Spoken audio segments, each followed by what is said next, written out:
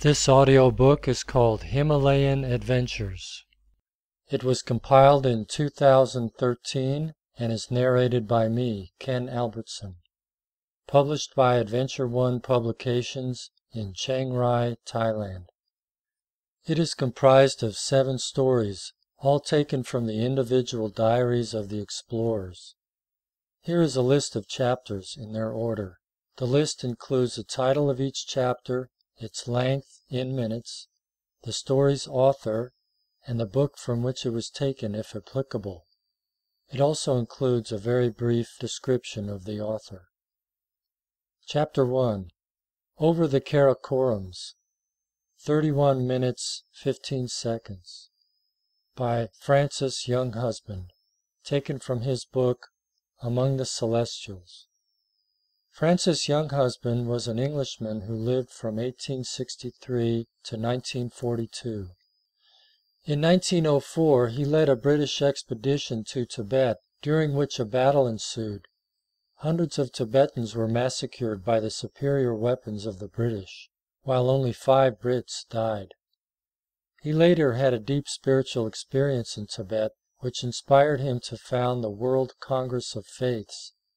Not surprisingly, he would later regret his invasion of Tibet. Chapter 2.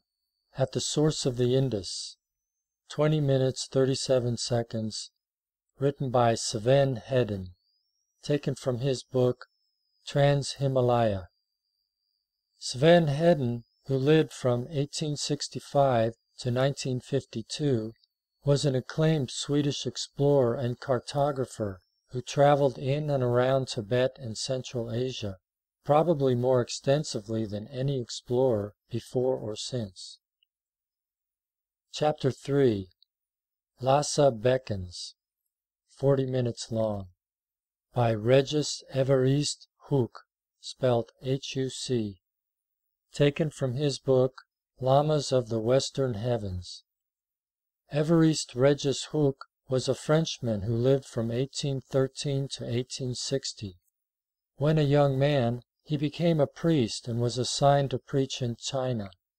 Much later, after many exploratory journeys in Asia, he was chastised by his Roman Catholic church handlers for showing, via his writings, too much admiration for Tibetan Buddhist practices. Chapter 4. Trials in Tibet, 22 minutes 28 seconds, from the diary of Akai Kawaguchi, taken from his book 3 Years in Tibet. Akai Kawaguchi lived from 1866 to 1945. He was the first Japanese citizen to travel to Nepal or Tibet, both of which were off limits to foreigners. Before that, he arrived in northern India with no money, but was able to get to the foothills of the Himalayas. He traveled alone to Lhasa, but it took him 4 years to get there. Chapter number 5. On the Roof of the World, 30 minutes 44 seconds, by John Wood, taken from his book A Journey to the Source of the River Oxus. John Wood, who lived from 1812 to 1871, hailed from Scotland. At age 22, he commanded the first steamboat to paddle up the Indus River. Chapter number 6. Nanga Parbat, Solo, 51 minutes 29 seconds, by Hermann Bull. Hermann Bull was born in Austria in 1924 and died in a mountaineering accident in 1957 at just 33 years old.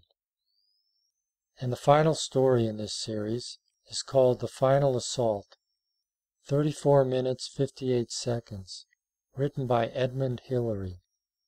Sir Edmund Hillary lived from 1919 to 2008. His affections for the region around Everest has manifested in tangible ways, such as building schools for Sherpa villages in that region. There will be additional biographical sketches of each explorer as part of the brief introductions to each of their stories. Total time of all the stories, 200 minutes. So here begins the introduction, It's no surprise that the Himalayan range of mountains have elicited awe from all who are aware of them. Stretching from the east out of northernmost Burma and southwest China, they wind through India, Bhutan, and along the entire northern swath of Nepal. The mighty Himalayas also comprise Tibet's entire southern region and go on westwards to northwest India and northern Pakistan, finally easing on down into Afghanistan and several other stands.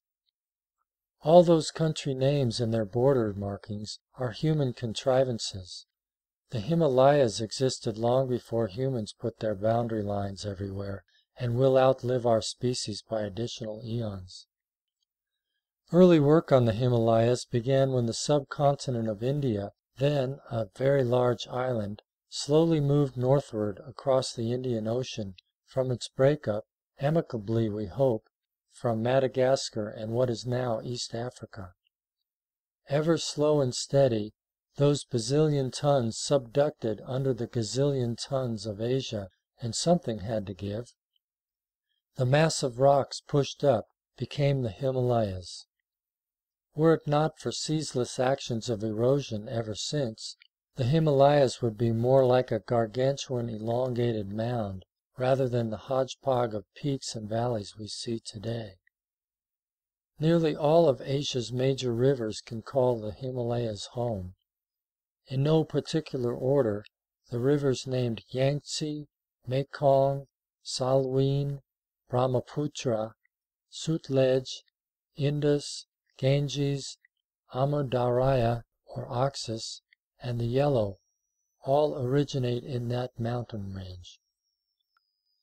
Two of the stories in this audiobook showcase treks to find sources of rivers, namely the Indus and the Oxus rivers.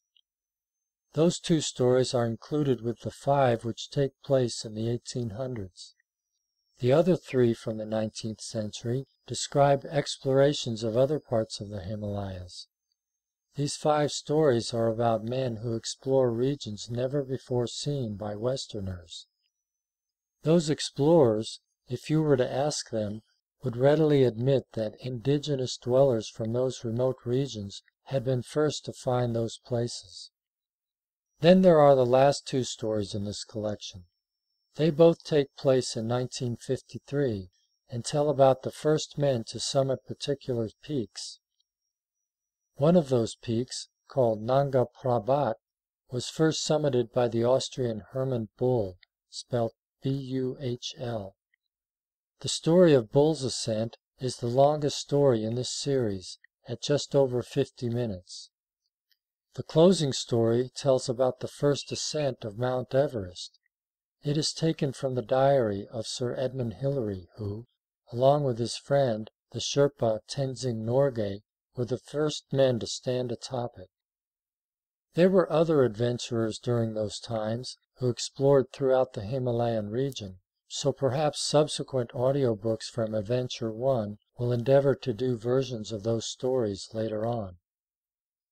And that's it for the introduction.